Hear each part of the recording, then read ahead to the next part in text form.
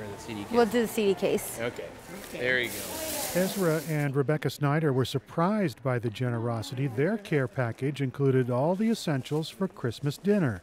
Green beans, carrots, apples, bread rolls, eggs, butter, milk, oranges, dessert, coffee, and miscellaneous candy.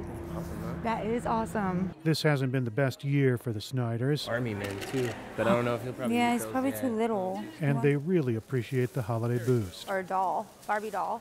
I'm just very grateful that there's a program like this to help families in need.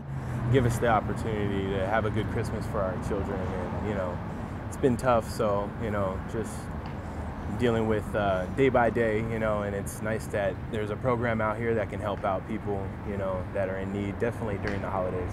Major Rick Peacock is the Kroc Center's executive director. The Salvation Army converted the center's 15,000 square foot indoor skate park into the toy and gift event. They'll walk out with about 3 to 4 toys per child, and then we also give them a family gift like a game or something like that. And then they'll also receive like a food basket full of food, and usually either a turkey or a gift card to get a turkey. Peacock says the Salvation Army event is designed to share the spirit of giving during the giving season.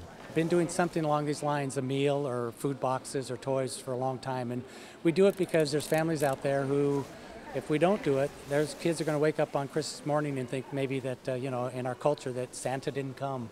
Maybe they'll think they're on the naughty list. The toys and food being passed out were either donated or bought from donations. Eric Anderson, KPBS News. Bye, Merry Christmas. Definitely, thank you.